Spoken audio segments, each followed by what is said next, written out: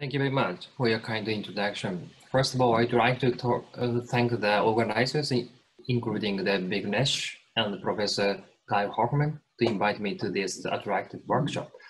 This is Hiroyasu Iwata speaking from Waseda University. Prior to my talk, let me introduce myself.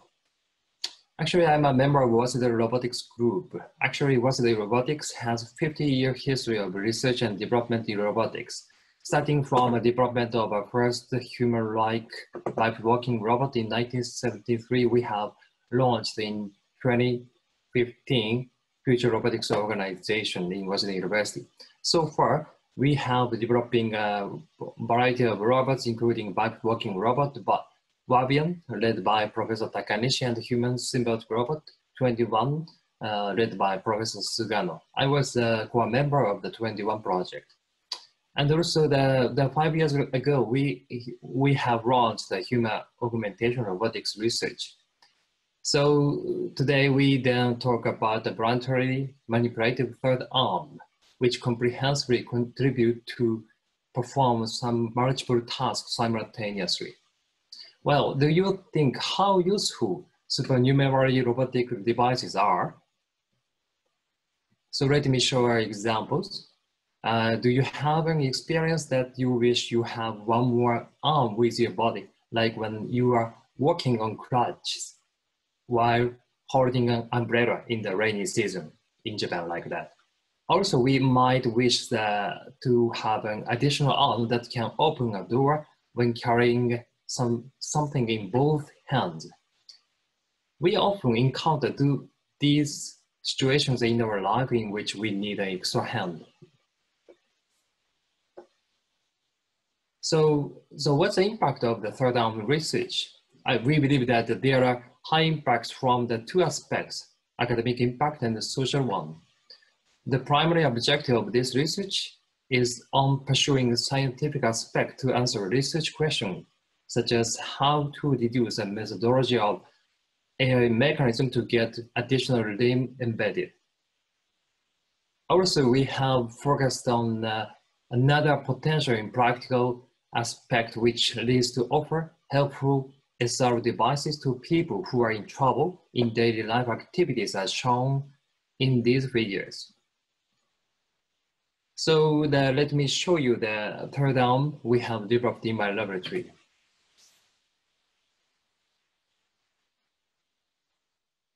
So please imagine the office, you are very busy working, emailing or any other creating documents. In such cases, you're very thirsty. In such cases, you're going to pick up the pet bottle to drink the water while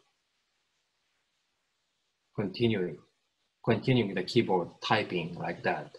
So let me show you the system overview of the third arm, which is composed of the eyeglass interface and 4 degrees of freedom robot arm, and the attachment base to the shoulder, and so on. Here is another case to pick up the other one, like a telephone, and there's you are always with a third arm like that. This is our images of the future. So actually, through the development of the third arm, we have found that there are at least 3 technical issues which are relevant to manipulative intuitiveness of the third arm. They are hardware, interface, and artificial intelligence. With respect to hardware system, we should consider the balancing of the lightness and the robustness in handling, as well as human safety and lower influence to natural body. Experience of using third arm showed that the reaction force accompanied by the third arm motion affects 2 motions of natural body, especially if the third arm motion is moving with a higher range of velocity and acceleration. Regarding interface, we can widely select several sensor sets among from EEG, EMZ, IMU sensors, and voice. but it seems difficult to identify the best one or the best combination. It depends on the complexity of a target task. Well, our experience indicates that the intuitiveness of and lower burden which users feel during manipulating the third arm is higher priority to take. Based on this idea, we have proposed a point instruction interface using head movement, which allows a user to voluntarily designate the 3D coordinate of the reaching point without incurring a high cognitive load. This is the eyeglass interface device we made, mounting the IMU sensor and distance sensor for getting coordinate. Because the face vector itself is invisible, a laser pointer is attached to the interface to give visual feedback to the users. Using this eyeglass-shape interface, as shown in the previous movie, you can see the eyeglass pointing at the target, and he said, go. Then arm reaches to that target.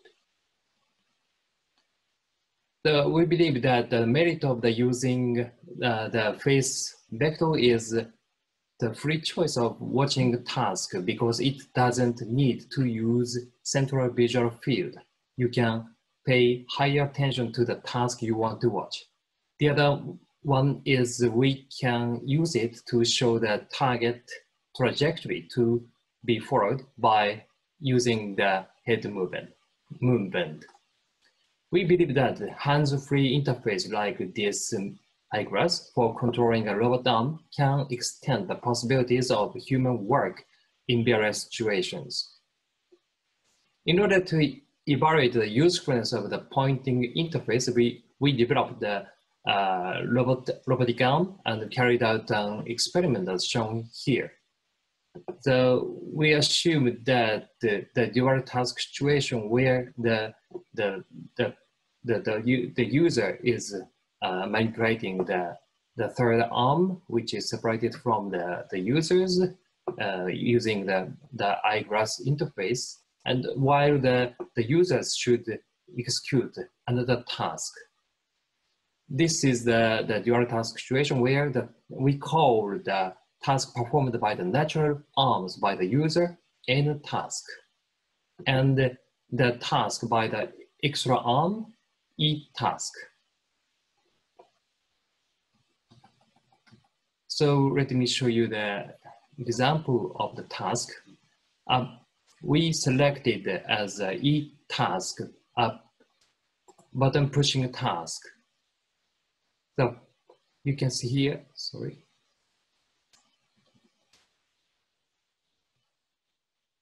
So the 4 push buttons and the LEDs are placed on the horizontal plane of the desk.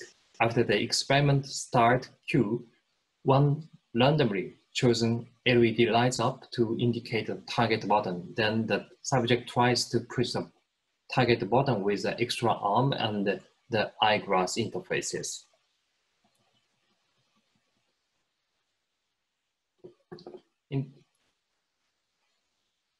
So in this case, we change the control mode. So actually, let me give you the additional information about the setting of the end task conducted by the user. There are 2 types of the end task. The one is end task with a low cognitive load, like keyboard typing, where subject types sentences displayed on the computer screen, and the number of keys typed per second and the number of mistakes were used to determine the end task performance.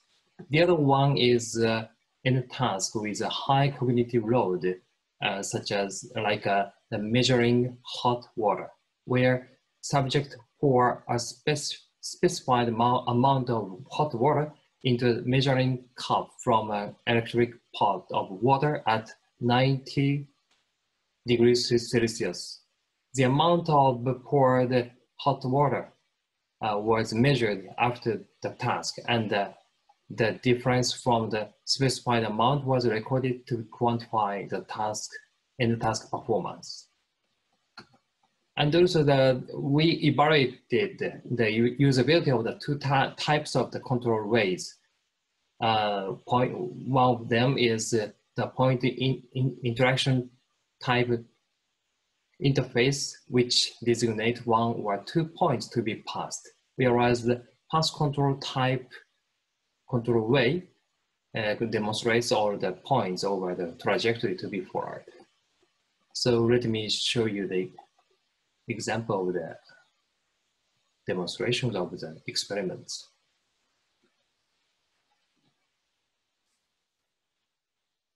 You can see here that the user is trying to pour the hot water while conducting another task to instruct the third arm to push the button. And this is the pass control mode. You can see here using the neck motions, he is now trying to designate all the points or all the trajectory. It's a very tough work for him while carrying out another task like keyboard typing or pouring hot water. And in this case, the collision exists among the four buttons like that. In such cases, the user has to avoid the obstacles.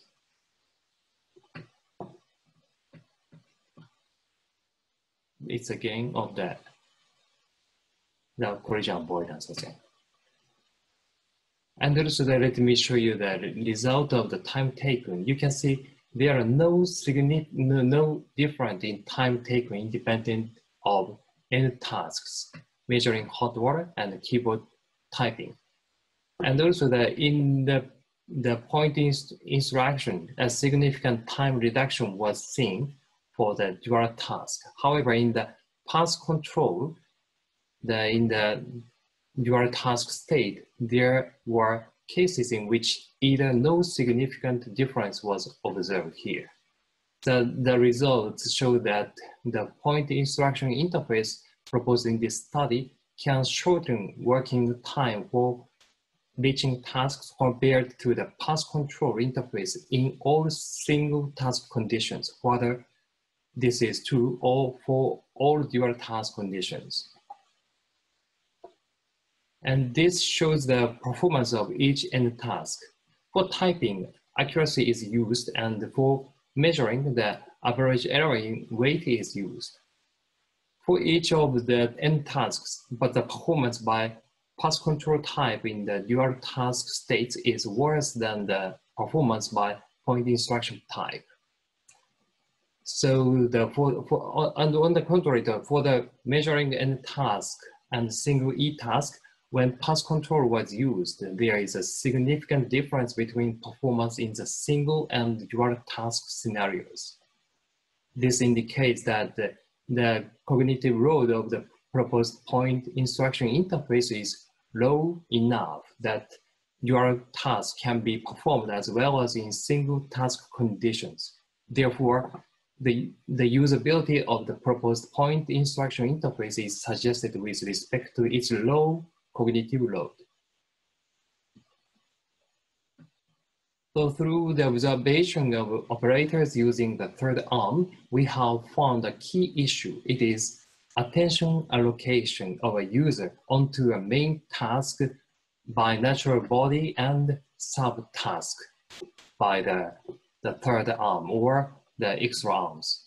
Ideally, the larger attention should be delivered to main task, whereas lower attention onto the target of the SR arms, like this figure. But if a user cannot easily operate the SR arms and must pay more attention to SR devices, attention paid onto main task would decrease like this figure, which will cause users frustration or irritation, which should be avoided. You know, attention reallocation should be optimized depending on situations.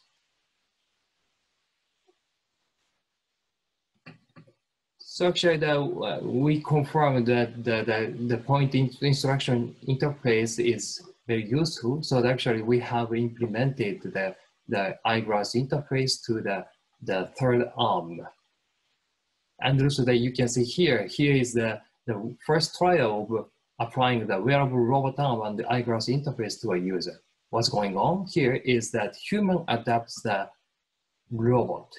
It's not ideal relationship. Of course, robots should adapt.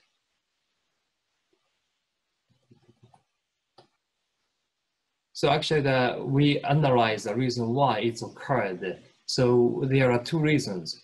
Actually, due to accuracy limitation in object pointing by the facial vector, there are discrepancy between intended and actual directions. So actually, for further details, actually we'd like to skip due to that limitation of the time. So, but actually we have investigated the possible discrepancy between intended and actual directions through the experiment. So actually we have found that 2 centimeters is acceptable during your task conditions. And also the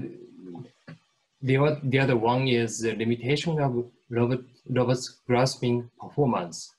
Actually, due to this limitation, the robot cannot pick up the object in the previous movies. So actually, in order to overcome this problem, actually we have to give the end effector softness to enable robust object grasping from any approaching angle.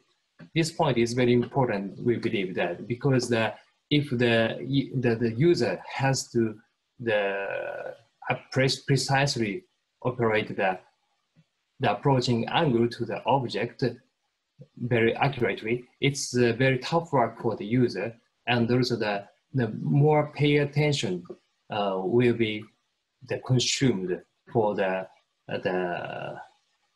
pointing the object or picking up the object using the SR devices.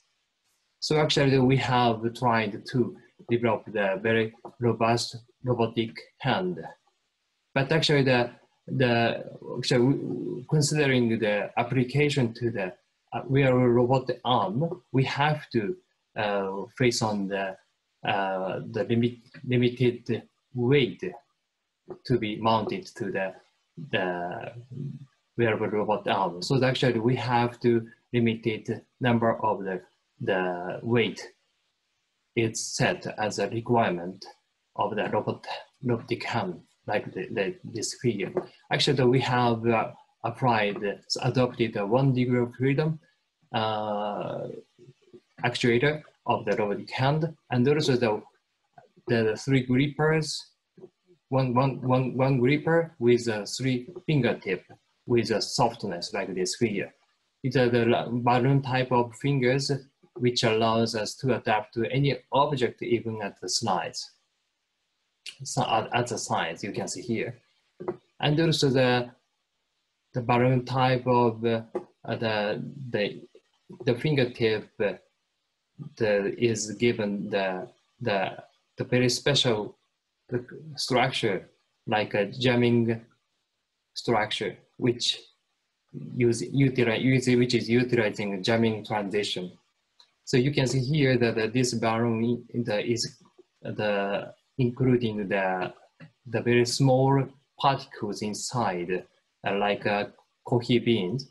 So actually and also this particle is filled by the elastomer membrane, and also when the decompression is made, due to the jamming transition, the form of the object is memorized like this figure. So actually this soft balloon and this jamming transition, actually this robot reaches a very higher dexterous manipulation. Actually, we have carried out some experiments using this developed robotic hand by changing the approaching angle from 90 to 30. You can see here, it allows us to robustly pick up the object. And also that we have given the positioning error which will be caused by the discrepancy between the actual and targeted positions by the eyeglass interfaces. But actually, you can see here that we have reached a 90% success rate if there is a 30 millimeter positioning error, which leads to the very successful development of the robust handling like this. And applying this robotic hand and the eyeglass interface combined with the 4 degrees of freedom, we can demonstrate the kitchen task. In this case, he is now mixing the meat with both hands. In such cases, he is going to use the dressing and salt to enhance the taste of the hamburger. But actually, he doesn't want to wash his hand. So actually, he successfully picked up the object using an eyeglass interface like this. So what's next? Actually, we developed the new concept called the detachable body. You can see here the detachable body is attached and detached from the humans, and also what you can see here is it can be detached from the user's natural body and attached onto the other person's body, but also anywhere in the environment, like a wall. Humans can become to perform dual presence tasks that are concurrent tasks executed in 2 distance places using the detachable body, we believe. So we are now proposing the dual presence idea, which enables a concurrent task. You can see here, detachable body allows us to achieve a dual presence task, which is a concurrent task at 2 distance places, place A and place B. We expect concurrent tasks at 2 distant places will be often required in various scenes of our daily life. For example, when a visitor comes while we are cooking, we want to continue stirring the pot at the kitchen while opening the door for a visitor at the entrance. However, our natural body can only physically exist in one place at a time. In addition, it is difficult to perform 2 or more concurrent tasks for humans with only 2 natural arms. So there are 2 challenges in development of the detachable body system for 2 concurrent tasks at distant places. Well, first one is to develop the system that the user can switch or relocate attention distribution at their will. The second challenge of the detachable body is to develop the system that the user can manipulate their detached arm and natural arms concurrently. Concurrent manipulation has difficulties in its control method and information presentation. So actually, we aim to develop the detachable body for the dual presence task, concurrent task performed in 2 or more distance places. For the first step, we assume the case that one detachable arm is at remote place from user's natural body, and the users try to perform the dual presence task at current place and at remote place. We then propose a new information presenting interface for the detachable body that users can know 2 environment information and 2 body information concurrently. And we discuss its system in aspect of the easiness of attention distributions. So there are two important requirements for the information presenting interface. The first is to present information of two environments and two bodies concurrently. Users have to manipulate their arms in two locations, so it is important to know how is each environment and how is each arm. During the task, they would not always pay attention at 50 and 50%. They may pay more attention to one side at a time and switching this allocation depending on situation. So it is important to not interfere with these attention allocation. So based on these requirements, we designed a system of the information presenting interface for the detachable body. The interface consists of the concurrent vision presenting system for the environment information and the concurrent proprioception presenting system for the body information.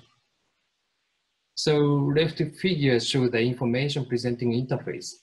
As for the environment information, the easiest way to know it for most humans is to see it. So we designed a system that presents two environment images concurrently.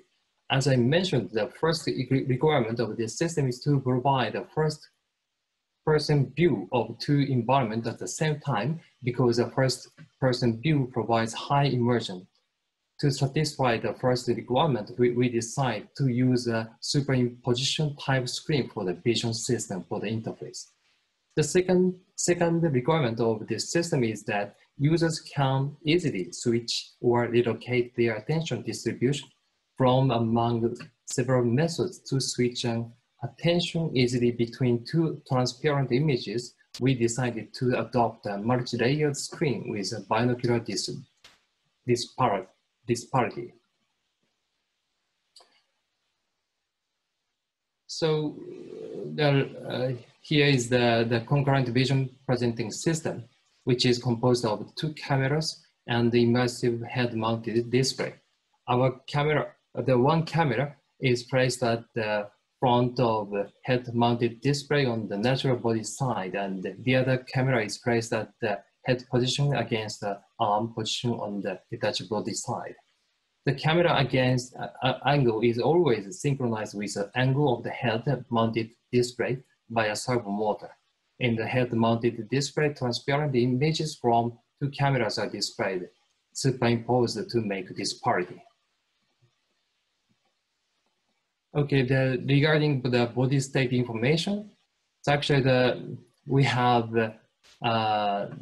implemented the build type of the interfaces with a vibration given to the waist and the back, like these figures, using a belt for the waist and the jacket for the back. So this mechanism allows the users of the 3D hand position of the detachable body by using the position of the vibration and vibration frequency. Here is the prototype of a concurrent proprioception of the detachable body to present the coordinate of the 2D hand position. So actually we carried out the experiment to verify the impact of disparity and bibliotactile feedback information in concurrent tasks. We set two tasks. The main task is performed by a detachable body at a remote place, and the subtask is performed by a natural body at the current place. The main task is a continuous button pushing task that subjects operate the detachable arm and push the button, which is indicated as a target. Four numbered buttons are arranged on the desk, like this figure. And also the subtask is an intermittent block correcting task that the users use their natural arms and correct wooden block, which color is indicated by the color marker. And also we perform the main task and subtask concurrently under 4 conditions with disparity, without disparity, and with biofeedback and without biofeedback.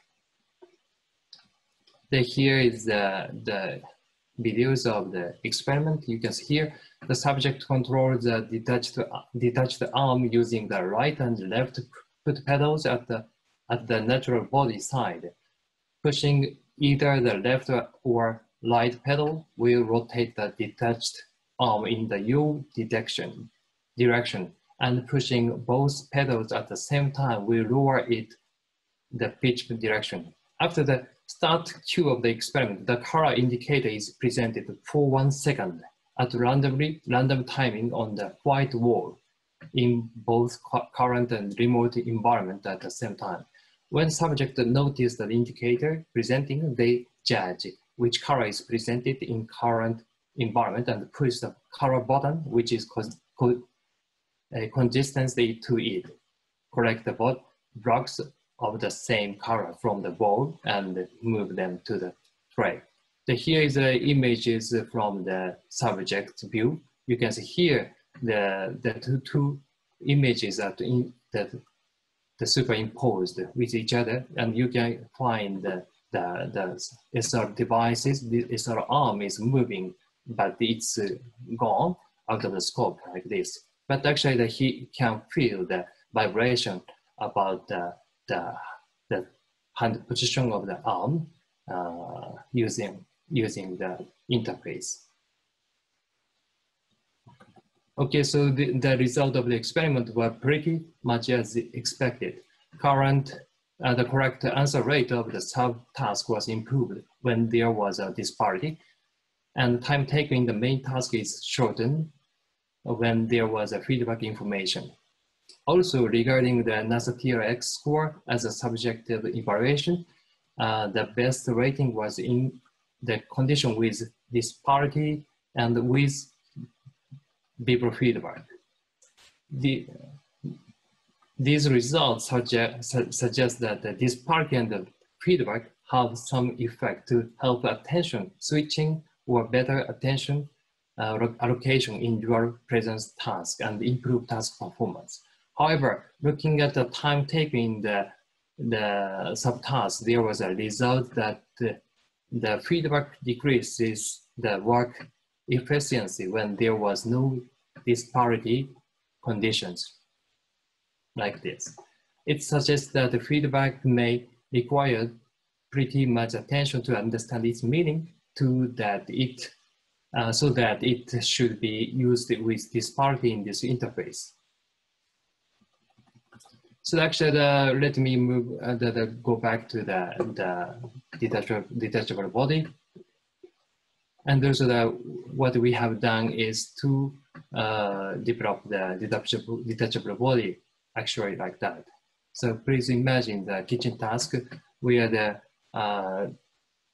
you are now cutting the vegetables while starting the stew using SR devices. But actually, you found that you forgot to put the seasoning into the soup to increase the taste. But actually, don't irritate because the third arm can be detached, and be placed the kitchen like this. And also that you can pick up the ketchup to keep the taste of the stew. And also that this is the practical application to the industrial field. Actually, you can see here we are now trying to apply the third arm to construction work.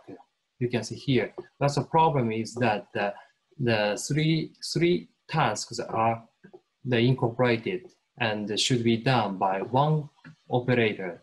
It's beyond one operation. So actually, this task requires two people, at least 3 hands.